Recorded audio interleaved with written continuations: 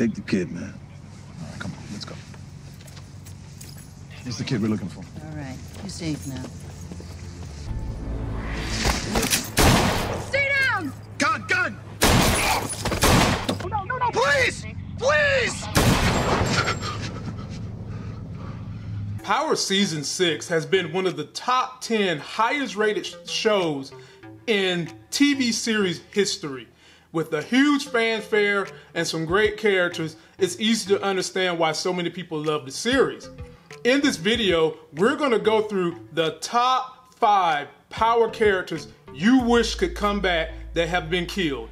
If you're finding me for the first time, please subscribe to the channel. If you're looking for a wonderful Christmas gift, check out my link in the video description for the Rosa Parks American Hero t-shirt series. I'll be bringing a bunch of these American heroes. And if you are a cord cutter looking to get some good free streaming, check out the link in the video description. Number 5 on the list. So, this is it? This is your revenge? It's not personal, Milan. Just business. I underestimated you. No, you underestimated us. We could have killed you in the club, Milan. We wanted you to know that we outsmarted you this time, so you die here. He was a thorn in the side of Ghost and Tommy for a long time. He had an elaborate plot that caused them a lot of issues, and he even popped up at the St. Patrick's home to have dinner. And that was the last straw for him when we knew Ghost and Tommy was gonna find a way to overcome this adversary that I really enjoy seeing on the big screen. And number 4. I didn't, but I still didn't do it. We gotta kill Lobos. Easy. You massage my calves. Here's where I get off. One day, you will find yourself standing right here. The weird and quirky Felipe Lobos. He was the first distributor for Tommy and Ghost. And this guy was very weird, eccentric, bisexual, and he created a lot of story plots that really helped to boost the story. And I would have loved to see him have to interact with some of the other bosses that was a threat to Tommy and Ghost. Number 3.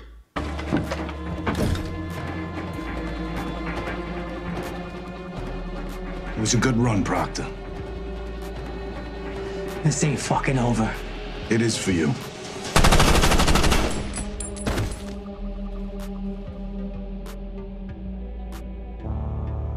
My guy, Proctor. When he died, a part of me went with him. You talk about a lawyer that'll do anything for his client. This guy was a better lawyer to Ghost than Rudy Giuliani has been for Donald Trump. He done everything to help his guy, and in the end, he was truly loyal to Ghost, but at the expense of Tommy, he died, and fans are still wondering right now what is gonna happen with that little scan disc that his daughter, Eliza Marie, currently has. Considering that Cousin Benny is dead, we also want to know, where is Eliza Marie? What is she doing? I guess we'll find out moving forward. Number 2. I love you, Angie.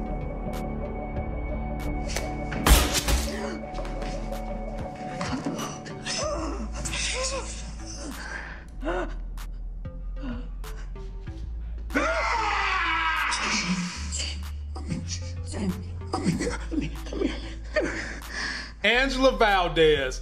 Yes, the sweet chick, the roundaway girl who created probably the biggest story plot on the whole series, died last season, and a lot of people didn't know how much they was attached to her until she was gone.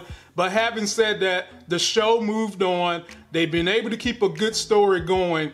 But I would love to have seen her come back and seen what kind of mischief she could have made on this season, considering all the things that are closing in on Ghost by himself.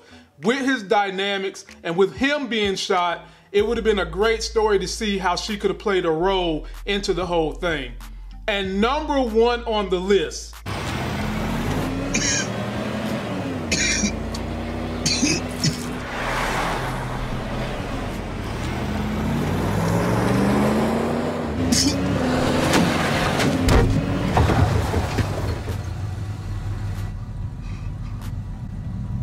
probably the most ruthless individual in Power history, that dude Kanan. You want to talk about someone who was cold-blooded, who was callous, who was calculated. It was Kanan. The only one he really showed love for was the person he basically sacrificed his life for, and that is Tariq, which leads a lot of us to believe that Tariq is going to go on to lead a spinoff and maybe turn into the next cold, calculated Kanan, who a lot of us wish could come back to join in the menagerie that has been Power Season 6. Please let me know, who did I leave off this list that you really, really wish could come back from any season of Power? What are you all looking forward to in the next 5 episodes that they have for Power? And what are your expectations for the spinoff? If you enjoyed this content, please subscribe to the channel. And you can also make a donation to our Patreon link. It is in the video description. And be sure to go and check out our Rosa Parks American Hero t-shirts. And until that next Sexy as Hell video, I'll see you.